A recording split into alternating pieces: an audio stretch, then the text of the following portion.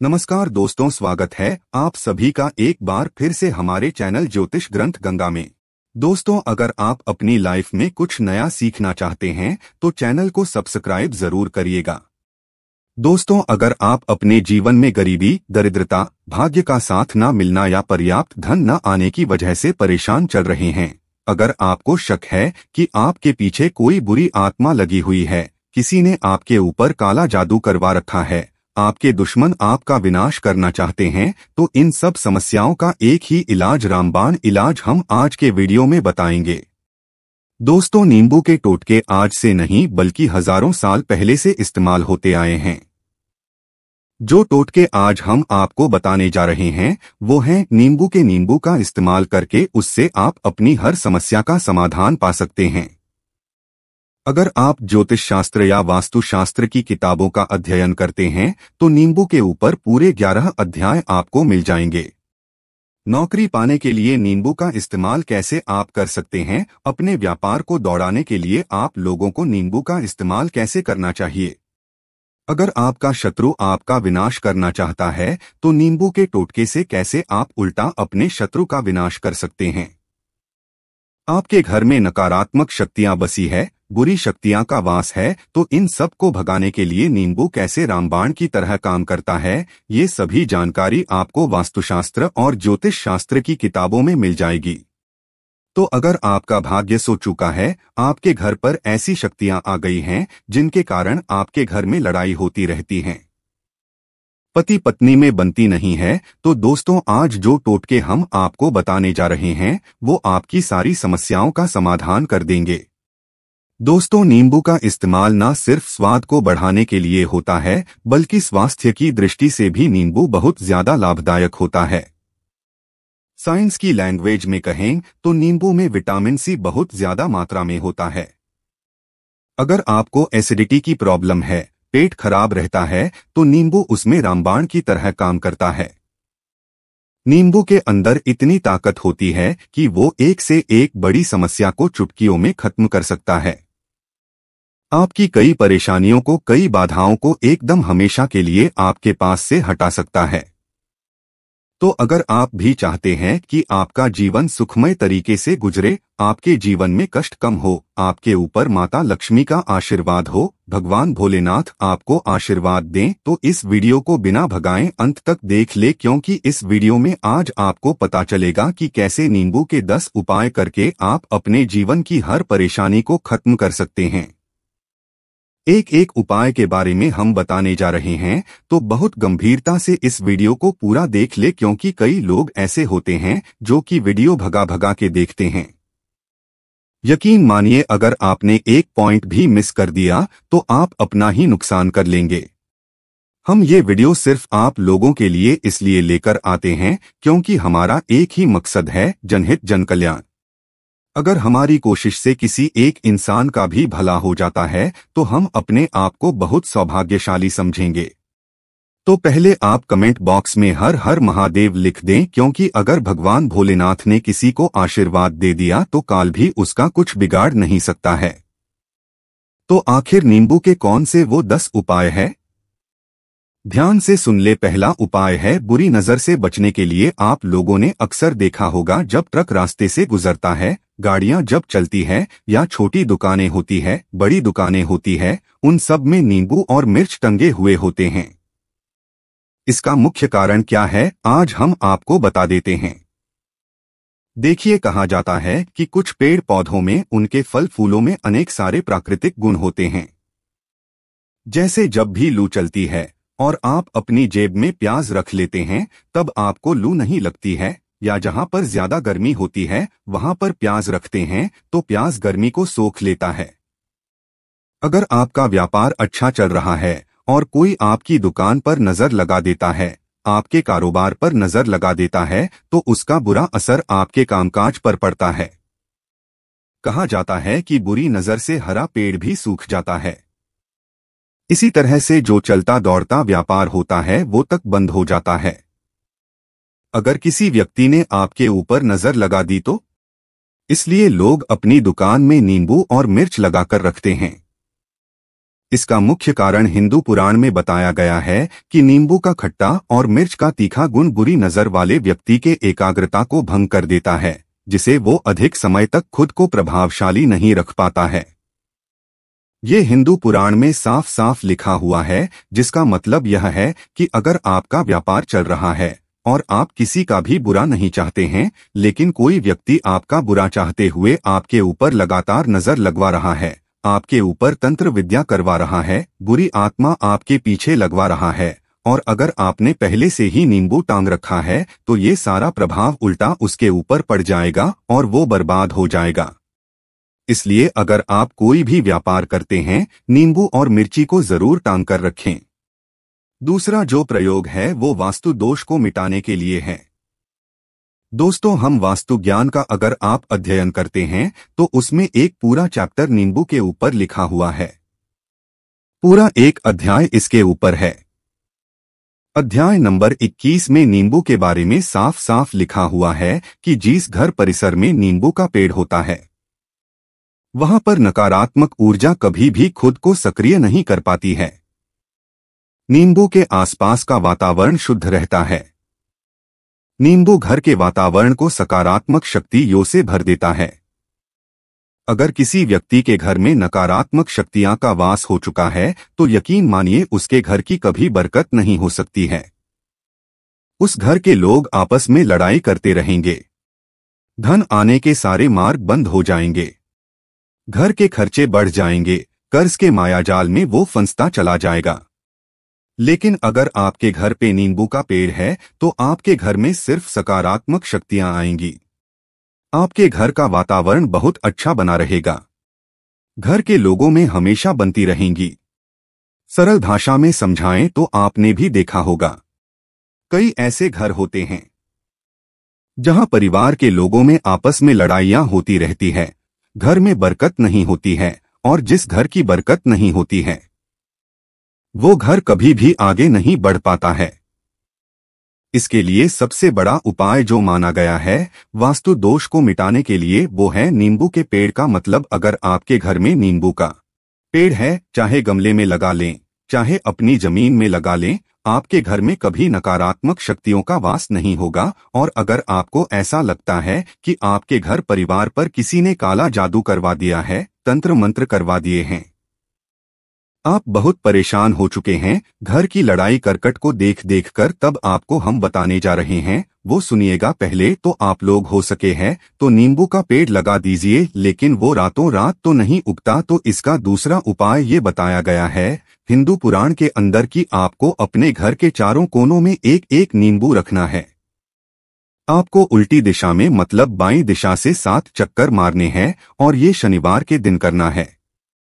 फिर ये नींबू ले जाकर किसी नदी या तालाब में बहा देना है। ये 4 नींबू नदी या तालाब में आप बहा दीजिए।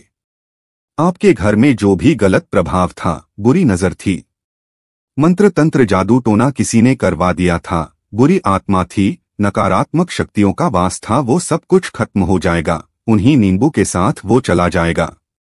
वो नींबू अपने आप में इतनी ताकत रखते हैं कि वो अपने आप में उन नकारात्मक शक्तियों को सोख लेते हैं और अपने साथ बहाकर ले जाते हैं।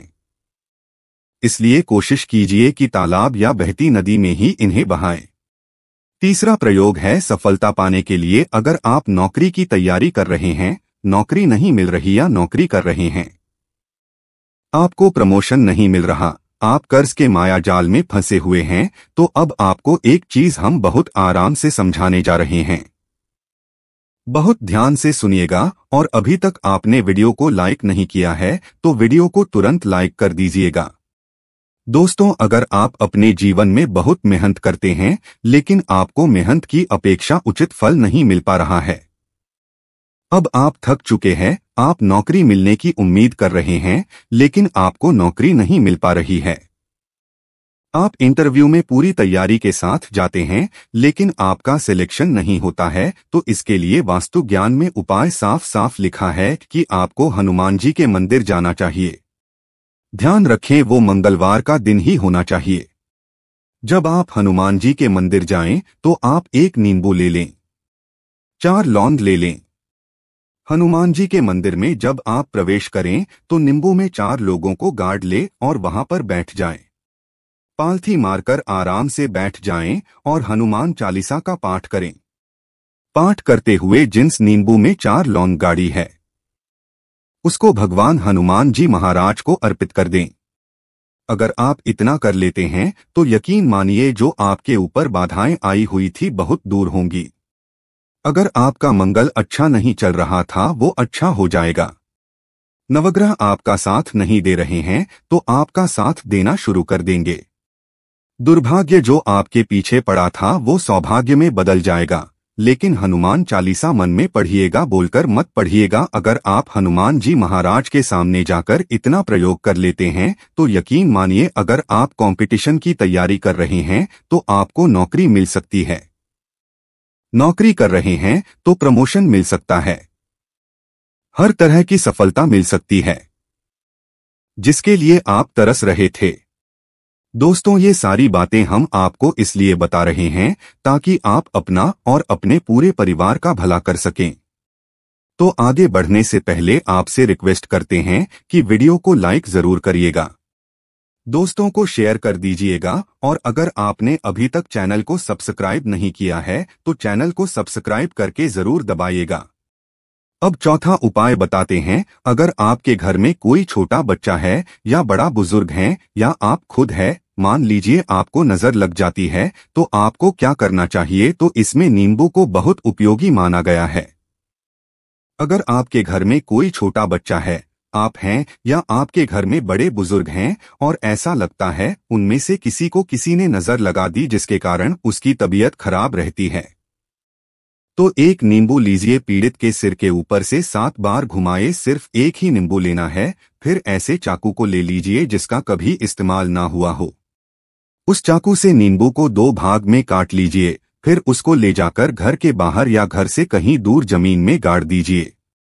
अगर आप सिर्फ इतना कर दे तो जो भी आपके ऊपर नजर लगी हुई होगी वो नींबू अपने साथ उतार ले जाएगा। आपके ऊपर से वो नजर पूरी तरह से उतर जाएगी। 5वां वास्तुशास्त्र के अध्याय नंबर 31 में साफ साफ लिखा हुआ है, व्यापार में लाभ दिलाता है नींबू। इस अध्याय को अगर आप पढ़ते हैं तो आप जान पाएंगे कि नींबू का अगर आप सही तरीके से प्रयोग करते हैं तो आपको अपने व्यापार में शुद्धि देखने को मिलेंगी। कई लोग व्यापार जो करते हैं उनका व्यापार जब चल रहा होता है तो कई बार लोग नजर लगा देते हैं जिसके कारण व्यापार एकदम से रुक जाता है। आप थक जाते हैं कि अब क्या करें, अब तो हम फंस गए। तो दोस्तों, इसका बहुत सरल सा उपाय है। एक नींबू को ले लें अपनी दुकान में, ऑफिस में उस नींबू को एक चाकू से 4 टुकड़ों में काट लें। अपनी दुकान के 4 भागों में उन टुकड़ों को रख दें। सुबह के समय यह प्रक्रिया कीजिए और शाम के समय उन 4 भागों को उठा लीजिए। सुबह के वक्त आप 10 बजे या 11 बजे भी कर सकते हैं। शाम को 7 बजे के बाद आपको उठाना है। इनको अलग अलग 4 लाल कपड़ों में बांधना है और ले जाकर किसी भी नदी में बहा देना है।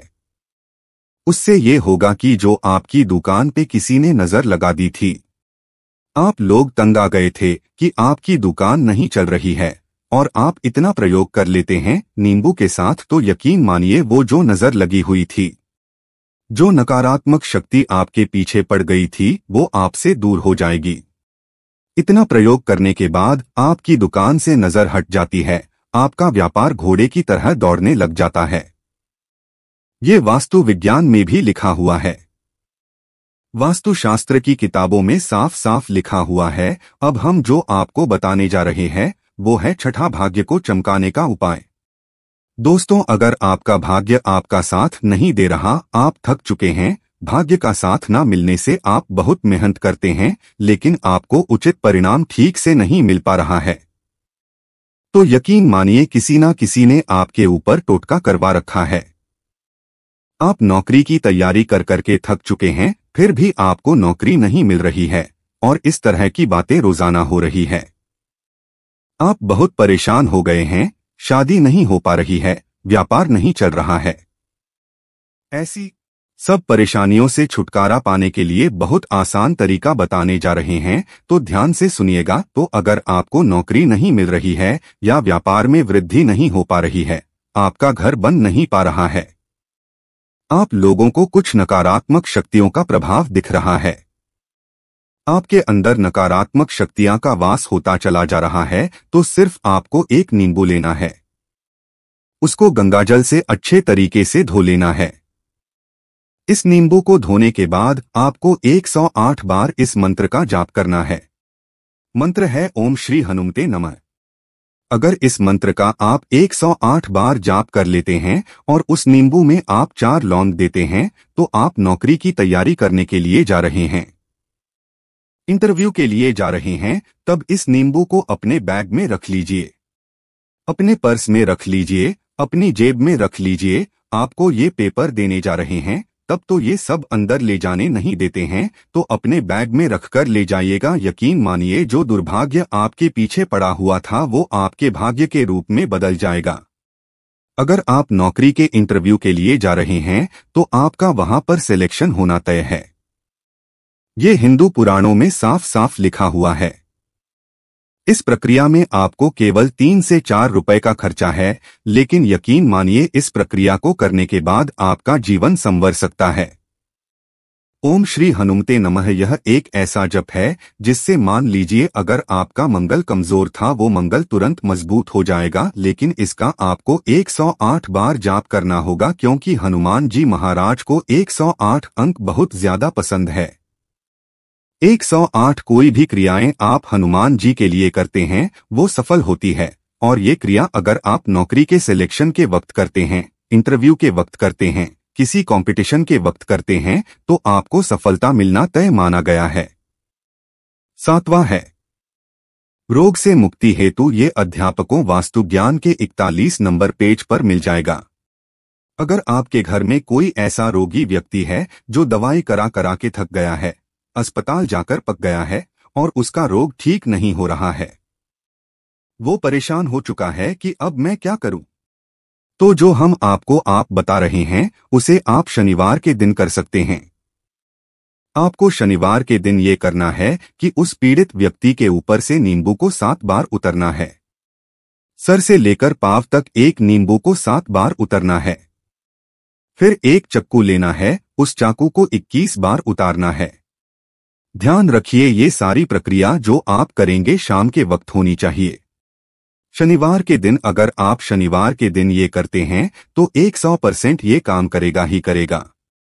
आपने 7 बार नींबू उतारा, 21 बार चाकू को उतारा, ऊपर से नीचे जब आपको उससे नींबू के 4 टुकड़े करने हैं और किसी चौराहे पर जाना है जहां पर 4 रास्ते हो, दाहिने बाएं आगे पीछे। अब वहां पर अलग अलग दिशाओं में उन नींबू के 4 टुकड़ों को फेंक देना है और रात के वक्त ही करना है।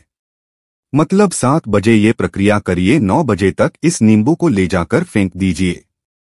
अगर आप इतना कर लेते हैं तो उस रोगी के ऊपर अगर कोई बुरी आत्मा का वास होगा, मान लीजिए किसी ने तंत्र मंत्र करा रखा होगा आपके घर के बच्चे के ऊपर, आपके ऊपर या किसी के ऊपर भी, तो वो नकारात्मक शक्तियां उस पर से अपना वास हटा लेगी, वो व्यक्ति ठीक हो जाएगा। रोगी अगर ऐसा व्यक्ति है जिसके ऊपर बुरी आत्मा ने अपना वास कर रखा है तो वो आत्मा जरूर उसका पीछा छोड़ देगी। दोस्तों, ये सारी बातें आपको कहीं जाने को नहीं मिलेंगी, लेकिन हम सिर्फ इसलिए आपको बता रहे हैं कि आपका भला हो सके। एक नींबू के बारे में आप लोग सोच लीजिए कितना ताकतवर होता है नींबू। इसी कारण पुराने समय के जो साधु संत महात्मा होते थे वो नींबू को जरूर अपने पास रखते थे कि कब कहाँ नींबू की जरूरत पड़ जाए और नींबू से उस मंत्र तंत्र को हटा लिया जाए। अब 8वां उपाय आपको बताने वाले हैं संतान प्राप्ति हेतु। दोस्तों, ये बहुत कम लोगों के लिए होता है, लेकिन फिर भी जान लें। मान लीजिए आपको संतान नहीं हो रही है, कोई ऐसी महिला है जो बांझ है, जो इस वीडियो को देख रही है, उनकी संतान नहीं है, संतान के लिए उपाय कर करके थक चुकी है, तो ये उपाय लिख लीजिए कहीं कागज पर। उत्तरा फाल्गुनी नक्षत्र एक ऐसा समय होता है जिसे बहुत शुभ माना गया है। निसंतान लोगों के लिए अगर आप इस दिन नींबू के पौधे की जड़ तोड़कर लाती है और देसी गाय के दूध में मिलाकर पी लेती है तो निश्चित ही आपको संतान की प्राप्ति होगी। बहुत विद्वान गुणवान संतान की प्राप्ति होगी। अगर आप अनेक कोशिशें करके थक चुके हैं, लाखों रुपए खर्च कर चुके हैं, यकीन मानिए सिर्फ एक प्रक्रिया ये कर लीजिए, आपके जीवन में आपको संतान की प्राप्ति अवश्य हो जाएगी। लेकिन ये उपाय किसी विशेषज्ञ से पूछकर उनकी सलाह लेकर ही करें, क्योंकि हर व्यक्ति के शरीर की प्रकृति अलग किस्म की होती है, तासीर अलग अलग होती है। ना हुआ है अकस्मात धन की प्राप्ति, अचानक रुपए की प्राप्ति का उपाय, मतलब कह लीजिए आपको कहीं से एकदम से रुपए मिल जाएं। आप कालाबाजारी करते हैं, आप सट्टाबाजारी करते हैं, आप जंगल में गाय चराने जाते हैं, खेतों में काम करते हैं, जो भी हो, अगर आप ये प्रक्रिया कर लेते हैं जो हम आपको बताने जा रहे हैं तो यकीन मानिए आपको कहीं ना कहीं से रुपए जरूर मिलेंगे। नौकरी में कहीं से एकदम से रुपया आज आएगा या बिजनेस में एकदम से रुपया आ जाएगा, तो बहुत ध्यान से सुनिएगा जो आपको हम बताने जा रहे हैं। आपको सिर्फ यह करना है दोस्तों, एक नींबू लेना है, उसको अपने ऊपर से हर शनिवार को, मतलब ये प्रक्रिया आपको 41 शनिवार तक करनी है। अपने ऊपर से शाम को एक नींबू 7 बार घुमाना है। लगातार 41 शनिवार तक आपको 7 बार घुमा लेना है। फिर उसको एक लाल कपड़े में बांधना है और किसी पीपल के पेड़ के नीचे गाड़ना है, और ये अलग अलग पीपल के पेड़ होने चाहिए। ऐसा नहीं है कि एक ही पीपल के पेड़ के नीचे आप गाड़ते चले जाएं। 41 शनिवार कुल 41 बार आपको किसी भी पीपल के पेड़ के नीचे नींबू गाना है। अगर आप सिर्फ इतना कर देते हैं और आपकी किस्मत हल्का सा भी साथ देती है, भाग्य आपका साथ देता है, तो यकीन मानिए आपको एकदम से कहीं ना कहीं से रुपया मिल जाएगा। आपका सट्टाबाजारी में रुपया दुगना हो जाएगा। जो लोग नौकरी कर रहे हैं उसी में से कहीं से आपको कमीशन मिल जाएगा। कुछ ऐसा हो जाएगा, या फिर आप लोगों की प्रॉपर्टी इतने बड़े दामों में बिक जाएगी जिसका आपको अंदाजा ही नहीं था। तो ये अगर आप कर लेते हैं, 41 शनिवार अपने ऊपर से 7 बार नींबू घुमाकर पीपल के पेड़ के नीचे गाड़ते जाते हैं, तो यकीन मानिए आपको अकस्मात धन की प्राप्ति होना तय है। अब 10वां उपाय, मृत्यु को चकमा देने का। दोस्तों, अगर आप लोग सफर पे जा रहे हैं, जैसा आप भी जानते होंगे कई लोग ट्रैवल्स का काम करते हैं, कई लोग घर के काम से, बाइक से, मोटरसाइकिल से, कार से जाते रहते हैं, तो घर से निकलते वक्त एक नींबू लीजिए और जब आप बाइक या कार चलाने वाले हैं उसके आगे रख के अपनी गाड़ी को उसी के ऊपर से गुजरते हुए निकल जाइए। ऐसा गुजारिए कि नींबू पूरी तरह से फट जाए। मान लीजिए उस दिन अगर आपके ऊपर किसी भी तरीके का एक्सीडेंट लिखा होगा, ऐसी कोई अनहोनी लिखी होगी, तो वो टल जाएगी। शनिवार के दिन काले तिल का दान करने से शनि देव प्रसन्न होते हैं। इस दिन गरीब या जरूरतमंदों में काले तिल का दान करना चाहिए। दोस्तों, ये सारी बातें वास्तु ज्ञान में आपको मिलेंगी और कहीं जाने को नहीं मिलेंगी, लेकिन ये सारी बातें छानबीन के हम लोग आपके लिए लेके इसलिए आए हैं ताकि आपका भला हो सके। लेकिन बदले में आपसे इतना निवेदन तो हम कर ही सकते हैं कि कमेंट बॉक्स में ओम नमः शिवाय जय शनिदेव लिखना बिल्कुल ना भूलें। उम्मीद करते हैं आपको जानकारी पसंद आई होगी। ऐसे ही धार्मिक जानकारी दिलाने वाले वीडियो देखने के लिए चैनल को सब्सक्राइब करें, बेल आइकॉन को प्रेस करें। धन्यवाद।